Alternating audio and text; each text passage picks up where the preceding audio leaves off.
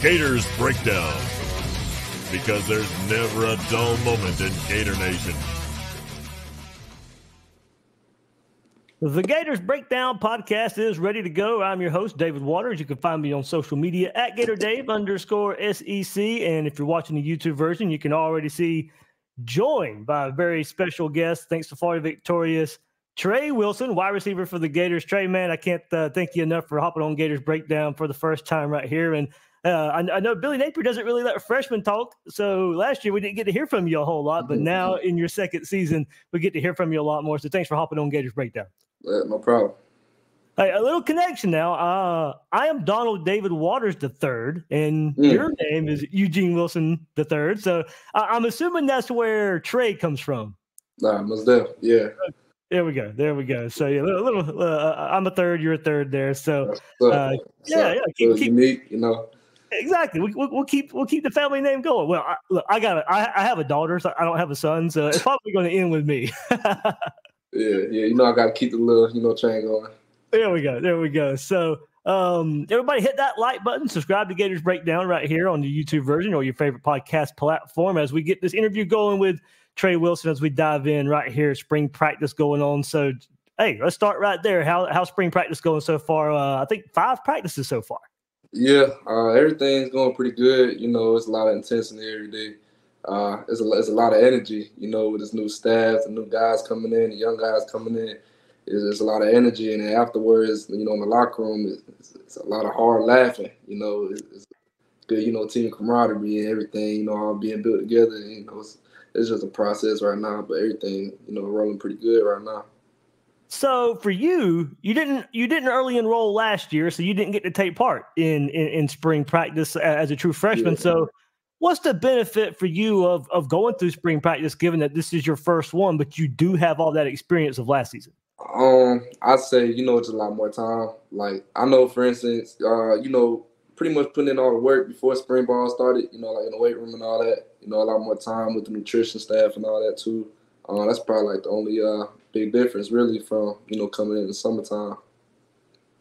So let's go there. There was, you mentioned strength and conditioning. There was a little bit of a change there. So from your perspective, is it, and I guess, is it more position as well? Like, do you feel like this strength and conditioning program that you just went through, was it more suited for you as a wide receiver? Do you also see it benefit the team as a whole? What's the difference between your position group and, the team as a whole as far as strength and conditioning goes?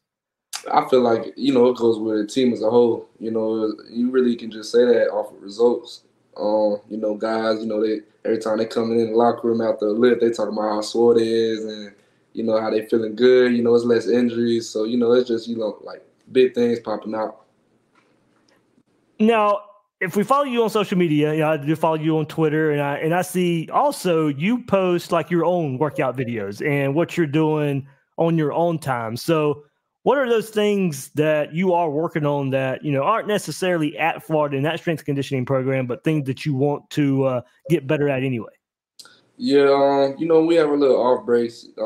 One of my coaches, he used to tell me, keep your sword sharp. So, not trying to take too much time off and, come back too rusty and none of that. So, I'm trying to, pretty much work on the little details that I'm not really able to focus on because, we taking like a practice and all that while we up here in Gainesville. So our little off time, I'm just worried about the details and stuff, little extra things like I add to my game and be able to come back and, show off. So it's not just necessarily just strength and conditioning when you're away from the program. You're working on the receiver, the position aspect, and strength and conditioning. Yeah, a little more detail. And even when it comes to strength and conditioning, it's a lot more detailed stuff, like not necessarily like bench and stuff. It's like a lot of, body wear, like rubber bands and all that, a lot of resistance. Okay. So let's go back last year. It was your first season, very successful first season as a true freshman. What was the most important aspect of your growth last season as the season progressed? Like, what do you pinpoint of why you were able to put it together so fast? I feel like I'm just one of my abilities is to adapt real well. And I feel like, coming in, my head where I was at was just to come in and make an impact. I didn't really think I was too big-headed, coming in, demand a starting spot and all that. I just had to work for everything, come in, realize, right now I'm an underdog. And so I need to, pretty much earn my name, earn my number, let them guys know, what 3 really mean. So that's really just how I took it day by day.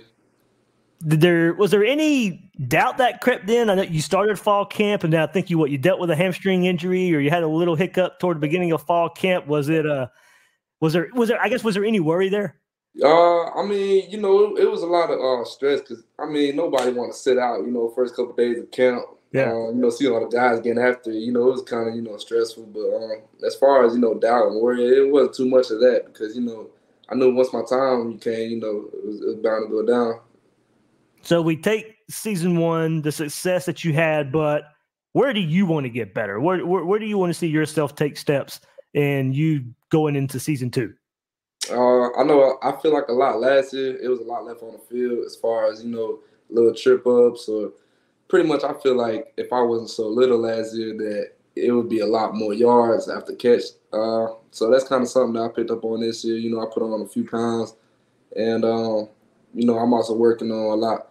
It's a lot of details to everything as far as like, top of the route, separating from DB to top of the route, releases, everything, hands, catching on jugs every day, there's always room for improvement.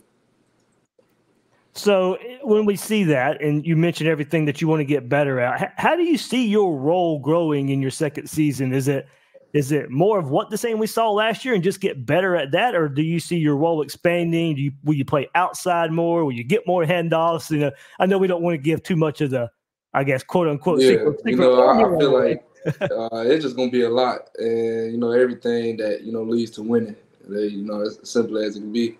But as my role, I feel like, I still feel pretty young. It's my first spring season. So I feel like, it's a lot of questions to be asked, a lot, to soak in. But, with the new guys coming in, there's also a lot of, mentoring that I could do as far as, like, little stuff to keep their head up, not let them doubt and question themselves. So, it's kind of a couple roles that I'm playing this year. Well, let's extend on that. So there are some freshmen that have come in, Tank Hawkins, TJ Abrams. They have a little bit more of a benefit than, like, as we go back to your point, you didn't go through spring last year, but they're going through spring this year. What you kind of mentioned, what you would share with them, but how are they coming along? And do you think that you've been able to, kind of shed some of your insight from last year to help those guys come along a bit faster? Yeah, most definitely. I feel like, they're progressing every day, and you can tell that nothing, that we done went through already is really shaking them up. And they seem kind of excited, to experience every moment, every day, starting off from conditioning to strength and conditioning to up to the first day of spring ball. They just seem excited to get after it every day. And that's pretty important to me. All right, so I got to ask, if we talked about maybe your role expanding or, you growing from season 1 to season 2, I do have to ask you, what would you prefer maybe?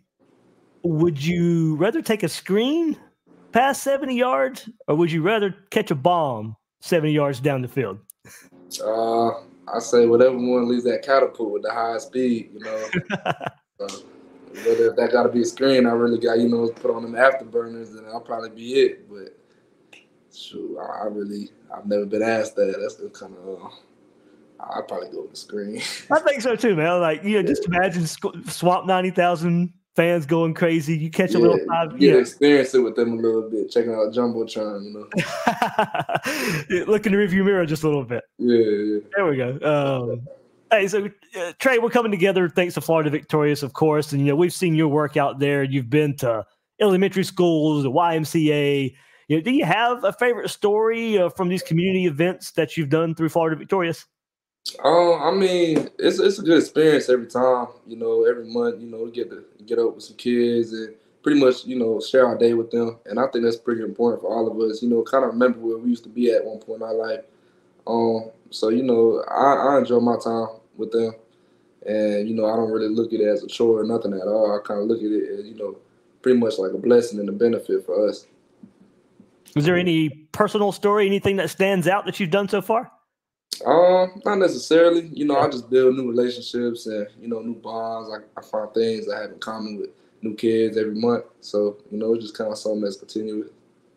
Awesome. And to keep that going, before we move forward, of course, the big announcement, University of Florida, Florida Victorious, coming together for the orange and blue game. That is April 13th. It's going to be brought to you by Florida Victorious. And part of that is an exclusive Florida Victorious member benefit. Florida Victorious will host an exclusive autograph signing for its members with head coach Billy Napier and Gator football players following the game. It is only for Florida Victorious members. All you have to do is go to the game, be a member of Florida Victorious, and get a chance to meet and greet your favorite players, get their autographs. It's a great time right now to sign up. $25 a month level gets you also gets you access to the message board at Florida Victorious, get some insider practice notes from spring practice there. So right now it's a no-brainer. You help support the players, get access to the players like here on Gators Breakdown or in person at the orange and blue game. Use code GatorsBD when you sign up at floridavictorious.com. You get 20% off your first month at Florida Victorious. Trey, let's keep the NIL talk going just a little bit. I think it was last summer or in fall camp, you got a chance to, I think, interact with fans as well. How was that experience? I think that's one great benefit of, NIL and Florida Victorious is, we get access to guys like you more than we ever have in the past. I think it's kind of, it's really unique, especially, guys coming in, from high school and they get to already, kind of feel like they're pro. And I feel like that's pretty much a big thing. It's a lot more experiences to the fans. They don't have to go to NFL games all the time, NFL camp all the time anymore. It's a lot more, local situations that's handled with this. That's about it, really. Do you have a dream NIL deal? Like if any business or company out there was to come to you, who would you want that to be? I've never really, thought about it like that. But if it would be anything, it'd probably be something that I probably interact with every week, as far as like food or, some type of, shopping spree that I'd be on. All right. So if you say food quickly, just what's the restaurant? What's the restaurant that you can't go without? Probably like Chipotle, that's probably my go-to. I'll be there a few times a week. Man, that's the same thing. That's the same thing Noel Portanyagin told me. Yeah, Chipotle. Yeah. Right, so I'm assuming Chipotle is the big player hit then. Yeah, because it's a lot. It's just so good, and it's kind of healthy at the same time too. There you go. It's kind of like you want a big meal from Chipotle, you want a big meal from McDonald's. It's an easy answer right there. Yeah, staff probably likes that too. Yeah. Trey, are you a gamer? Oh yeah, most definitely. Okay, so there we go. So you got to be ready for the new EA Sports college football game. Oh my God, I can't wait. I'm gonna stop buying Madden and all that because I feel like it's been a point to where we just wasting our money for the same game. So once the NCAA come out, we're gonna be on that for sure. Were you like the first one to put your name in? Nah, it took me a little bit. I was astounded, but I'm putting it in. There's probably no question you were gonna put your name in there, right? At all. You got to play with yourself in the game. Yeah, I mean, my whole life I've been growing up, playing on Madden, creating my own player, making like 5-5 and stuff as a little kid.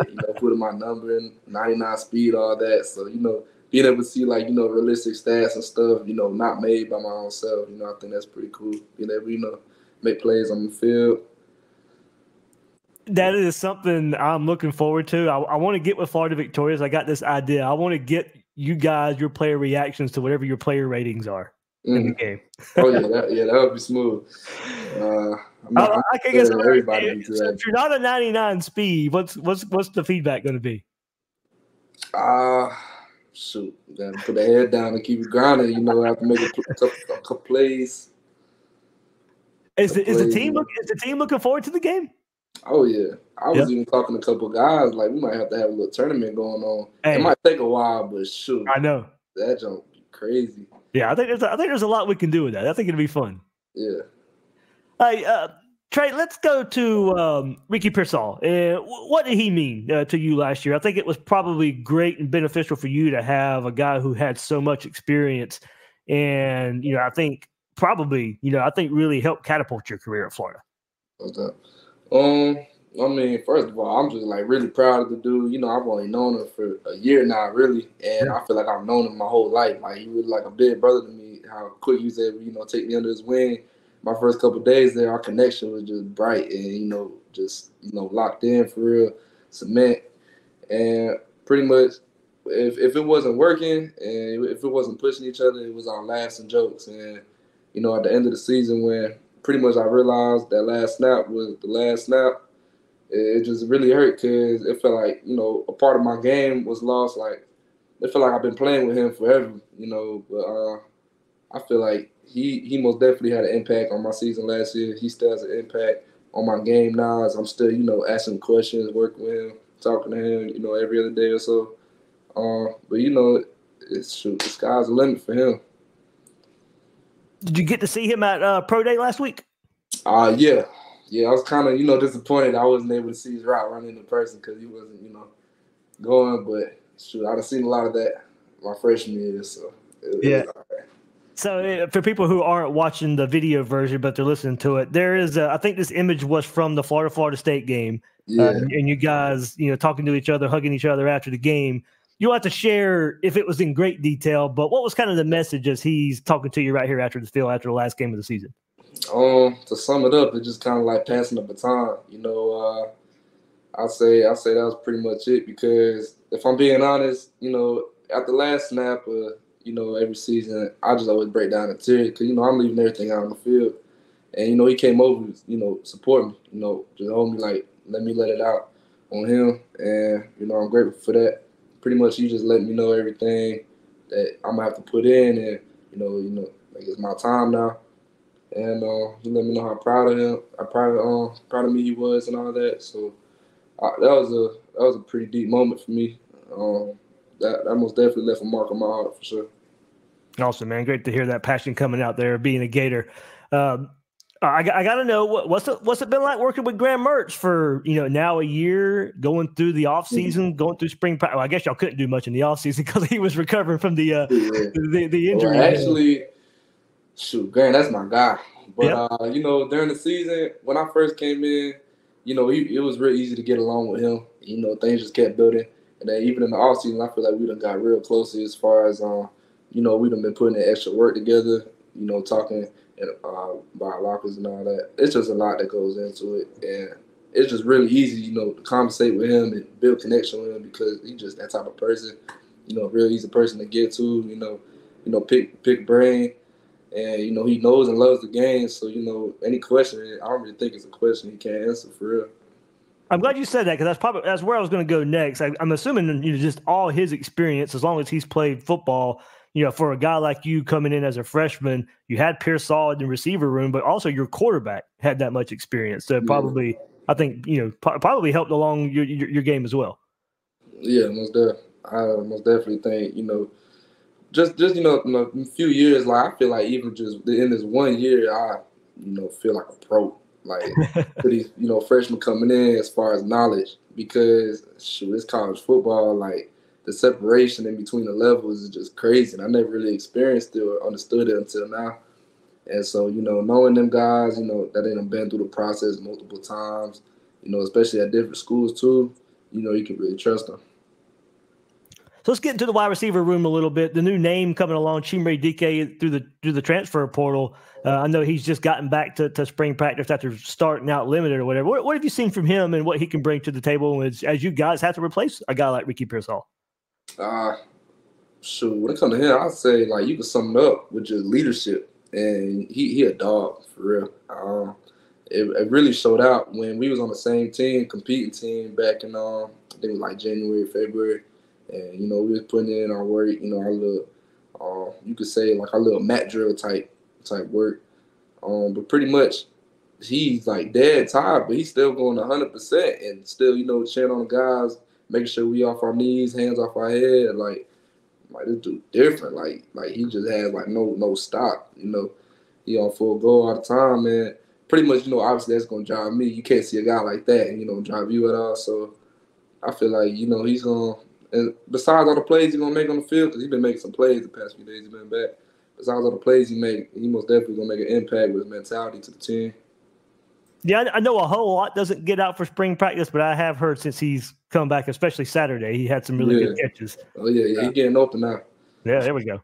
So you came in with two other high-profile receivers, Aiden Mizell and Andy Jean, and we didn't get to see as much from those two guys last year as we saw from you. So were they a little frustrated last year? And was it probably using it as motivation to come out and show out this spring and get on the field this fall? I feel like anybody coming in with expectations to play as a freshman, I feel like obviously that can be frustrating for anybody. But seeing with them, I couldn't really tell with them. They just enjoyed being a part of the process, and they was taking everything, not taking nothing for granted. And that's most definitely gonna lead on to this season. I already see progression to both of the dudes, in the weight room and on the field. So it's a lot that goes into it.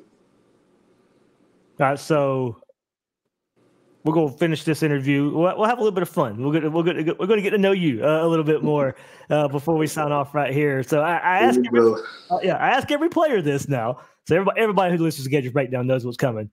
All right, Billy Napier's going to come to you. Say, all right, Trey, you will get to pick the uniform combination we wear for this game. Like growing up, seeing all the combinations, like you got the blue helmet, the white jersey with the blue pants, like that was one of my favorite. Seeing CJ2K, like I ain't gonna lie, yeah, that probably my favorite right there. Which one? The blue helmet with the white jersey with the blue pants, and then the black cleats. The black cleats really top it off. I really liked the black jersey last year. Yeah, I think it most definitely would be better at nighttime. I was kind of shaking up that we had to play, in the heat. But shoot, man. Speaking of that though, that catch you made for I think it was the first touchdown of the game. Arkansas. Yeah. I think that pass from Mertz to you. That was a dime. There you go, man. I'm telling you, that was one of the best throws and catches of the year. Yeah, I did a cool, calm, collective, like it was nothing too. Yeah, I mean that was for whatever reason. I know it was in a loss or whatever, but as far as I think a pure good play goes, that was probably one of my favorite ones of the season. I guess I'm just because I was looking at you too. I was just like, man, this freshman's just coming along so well. We're execution. Man, it just. You could really see it week by week, and that play really stands out from you and Mertz both, man. But I know it was simple. I mean, not really simple, but it kind of looked more simple than it really was. But that was a big time play. There's a work being paid off. Yeah, man. Yeah. That's another thing about the video game coming out. We talk about uniform combination. I mean, Florida's got so many. You could almost roll out a whole different uniform combination for every game. Oh yeah, when I'm playing the game, I'm not gonna have the same uniform back to back. All right, so you may have already answered this, but that was just more restaurants. So we're going to do some rapid fire fun questions here. If you could only eat one food for the rest of your life, what would it be? Like food or restaurant? Food. Well, shoot, I need my carbs. So probably pasta. Probably chicken Alfredo pasta. Okay, so got everything really. But that's up there for me too. So I'm good. If you could have any superpower, what would it be and why? Super speed. I figured. It's just you already got that. I ain't there yet. Super speed, it's just cool. It's just cool. I feel like my favorite superhero is Spider-Man, but that junk's scary. All right, so you don't like heights? Nah, not really. Okay. Maybe that might be the answer here. If you were to be a cartoon character, who would it be? Shoot. I used to grow up thinking SpongeBob was cool. He's able to do a lot of crazy stuff. Now that I look at it nowadays, I'm older. Obviously, that jump is not real. Not possible. But, growing up, I thought it was cool. You can do little cool things. Live at the bottom of the ocean? Yeah. There we go. If you could only watch one movie for the rest of your life, what would it be? First thing that came to my mind was Uncle Drew, but I'm probably thinking of like something that's motivating. I'm gonna go Uncle Drew for right now. Okay, there we go. And does pineapple belong on pizza? I ain't never tried it, but everybody got their own preferences. So, yeah, I don't think it does. I'm not a big fan of it. Tried it? I have tried it. I'm not a big fan. Well, then that's probably the answer right there. I'll try it because hey, my wife loves it, but yeah. I'm not a fan of it. If it ain't broke, don't fix it. There we go. Yeah. Hey, just cheese for me. I'm not hard to please. Hey, Tre, thanks, man, for hopping on right here at Gators Breakdown. Anything out there you want to tell Gator Nation, you want to share with Gator Nation as you go through spring practice and get ready for a big time? So, hey, you know what? Given how there's a lot of talk, what is your thought on this? All this talk about how hard this schedule is for Florida in 2020. Oh, I love it. Yeah. Like I said, I love being an underdog, and it just builds for a better story. And the schedule's so hard that it forces us to not take the foot off the pedal. So really, we're taking it week by week. Right now, we have our mind focused on Miami. Yeah, that's how we're going. So it's just all I really got to say is just stay tuned.